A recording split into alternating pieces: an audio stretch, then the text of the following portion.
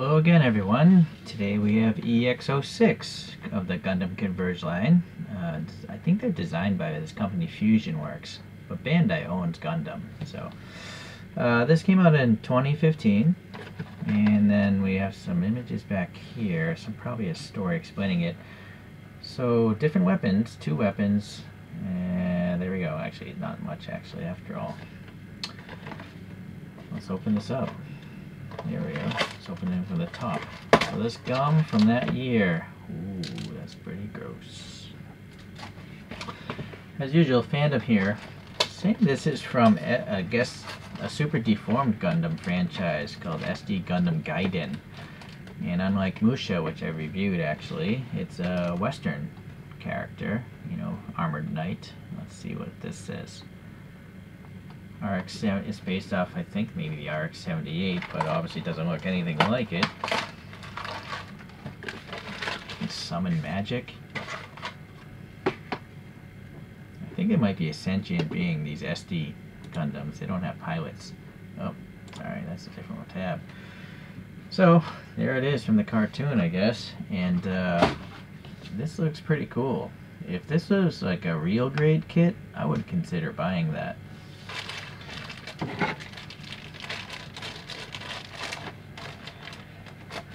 So being from 2015 or so, it's going to come with this silly foot stand that in most cases, 99% of the time you don't need it because the figures will stand without them. So it's kind of a waste of plastic. It's not kind of, it is a waste of plastic.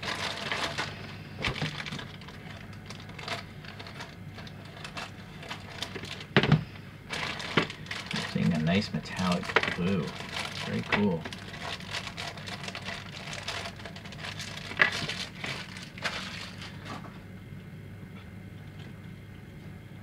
Yeah, we'll see if that's a surprise. Alright, let's break this apart. Oh yeah, stuck paint is an issue very often. You don't want to twist. I don't think you want to twist because I think you might tear the peg off. So I try to just pull it straight out, but sometimes I'll wiggle it back and forth to try to have the paint break, and then I'll pull it out. Well, I'm going to have to wiggle it some more.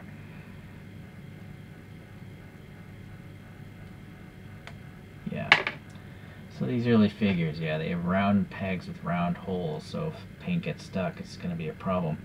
The later ones have hex holes, so it's better. But yeah, see this is dumb, because it just blocks so much of the rear, and then I'm positive it's going to stand on its own anyways. So it's got really glossy red feet, and then it's obviously a metallic blue, like a light blue color, and I guess sky blue. And then yes, you have these spikes here like an old medieval knight would have. It's got big round metallic red kneecaps. And then the upper torso though is now more of a matte or satin finish blue, a darker blue. And then a bunch of paneled lines and dots and stuff like that. Very neat. And then sadly these do look like something that I shouldn't mention in a child-safe YouTube channel. You'll have to guess what I'm thinking about, but they got red dots. Okay, and then nice like ribbing here for the torso, and this big golden cross is pretty cool. Very fitting for an old Western knight. Alright, the neck is just molded in, it's not painted a different color.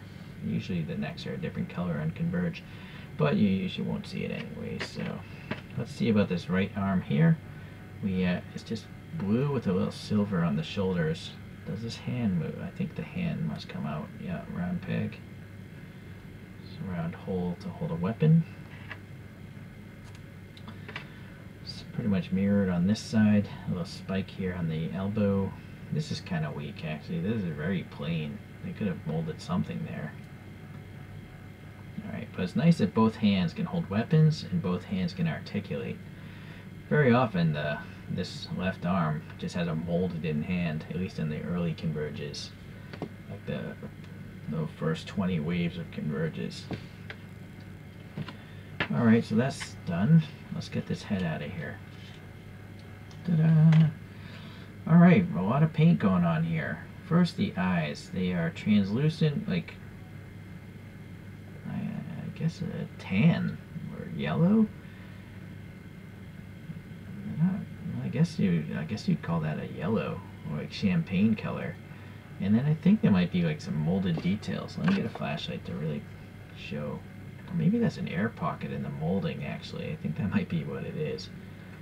Yeah, alright.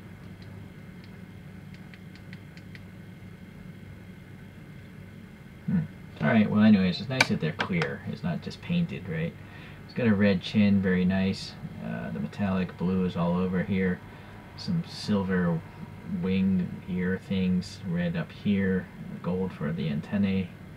And it's interesting the antennae is already attached. This whole thing is attached. It's nice that there's some molded details in the back of the head as well. So very cool. Let's see if we can move the head left and right. Oh, that's a tight fit. Well, this chin is colliding. So I mean, I guess you could push it down here, but it's really gappy, right? So I think it really just wants to sit straight forward. And then yeah, that chin, maybe you get 2 or 3 degrees of movement. Not much, but alright, and unfortunately it's looking very, very down, like 40 degrees down, so you can't really see the eyes at all from the front, which is unfortunate. That's a problem with almost all Converges. Alright, so we got 2 pegs back here, so we have things that look like wings. This says R, so I'm assuming it goes on this side. Yeah, I think that would make sense. But what I like is the things are round, so you can flip-flop them. So let's just look at it this way. From the front, you really can't see much of those wings, but let's flip these over now and then see what happens.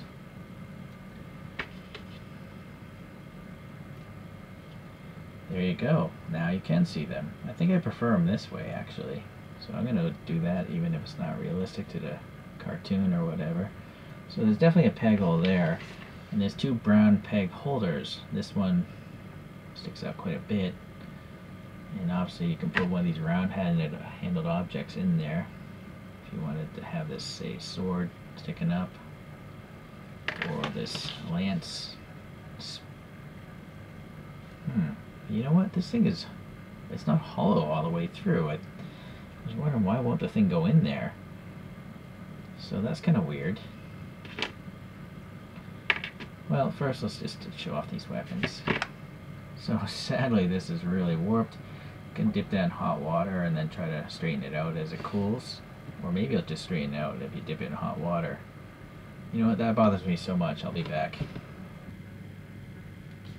Yeah, so essentially boil some water, put them in the water, and then I just strained it out as it's cooling, and it's definitely a lot straighter than it was before.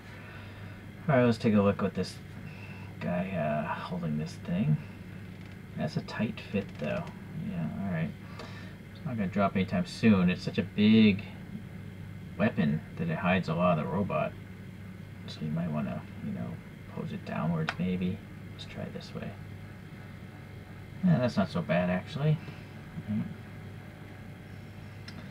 And then the other side, if you want double wield, we have this red flamed sword. Interesting. I mean, the whole thing is energy, it looks like, but with a gold cross on it.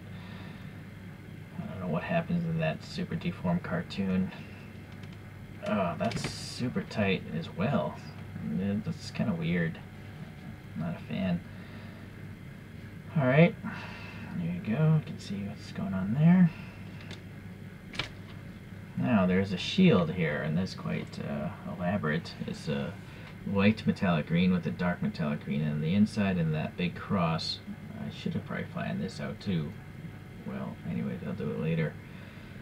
Oddly, there's no peg hole on the forearm, right? That seems like a massive oversight.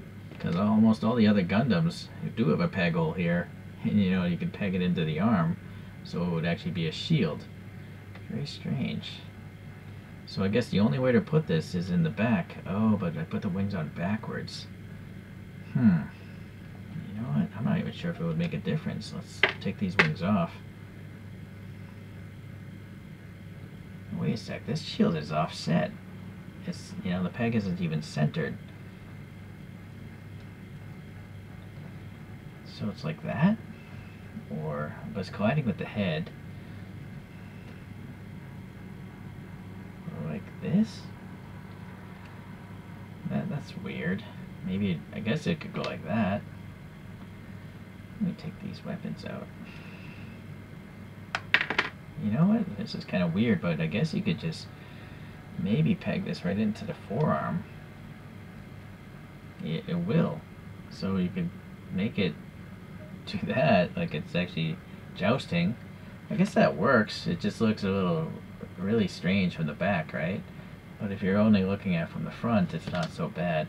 It does look like it's going to be jousting. I'm a little curious now if I just do this on the other side. I think it's going to cover up more of the robot. Ah, boy, that one's down here. For some reason, this peg hole is a lot smaller on this side. Yeah, I don't think it's going to fit on this side, so that's too bad. Yeah, I have a suspicion it's actually designed to just go in here. No, that can't be the case. I guess that would explain. It must have to do something with this. There's no peg hole. Just look at the box. Look at the box. Oh, I see. The hand holds it there. Okay, so let's see. The hand's got to hold this thing. I see. This is just a handle for the shield. And then that goes on there, hopefully. And then that goes on here.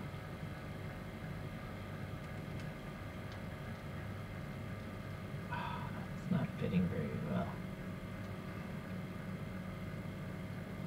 Maybe I put the shield on afterwards. That's right.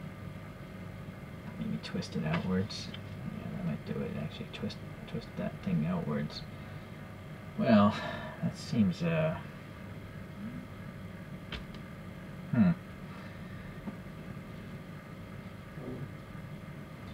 guess if you move the arm down, then it looks more natural. Okay, so that's how it's supposed to be. Yeah.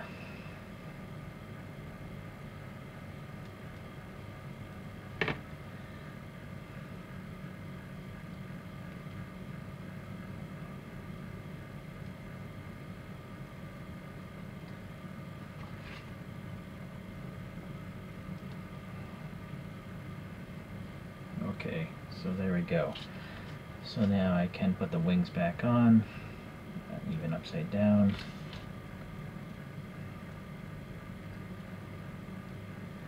And then the last bit is this thing. That's supposed to go here, and that's supposed to hold that lance. I'm just going to leave the hand in it for now. Yeah, so it would just be a handle sticking out.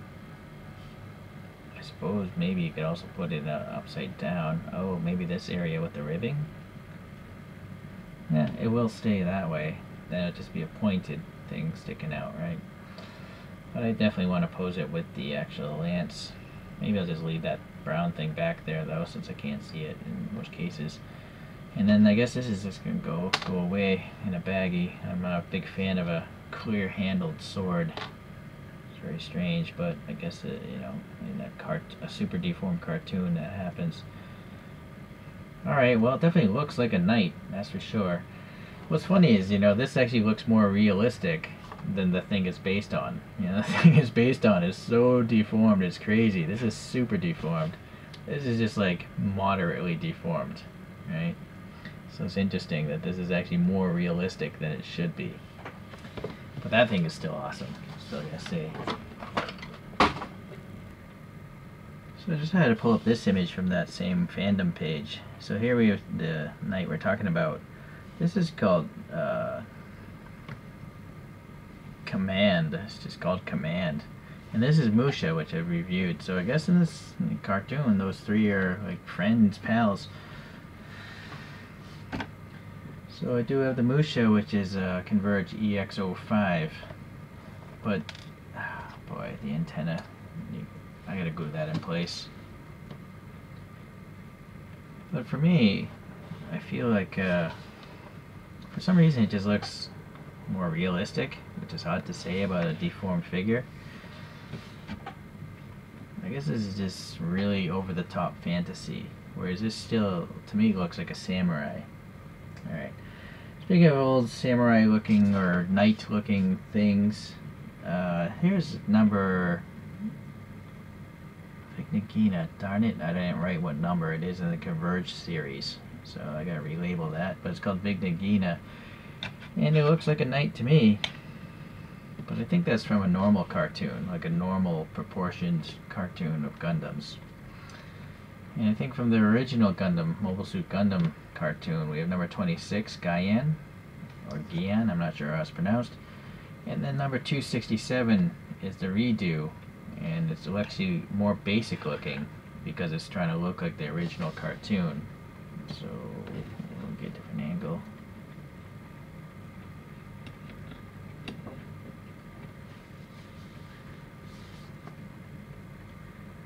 Right, I detailed this up with some paint wash. This I haven't touched, but there's no panel lines. It's almost like all smooth because it's trying to look like a cartoon. Darn it, I hate these spin coasters. Anyways, it's always, they don't make a big one. So anyways, alright, well, let me move this guy over here. He's getting a little congested there.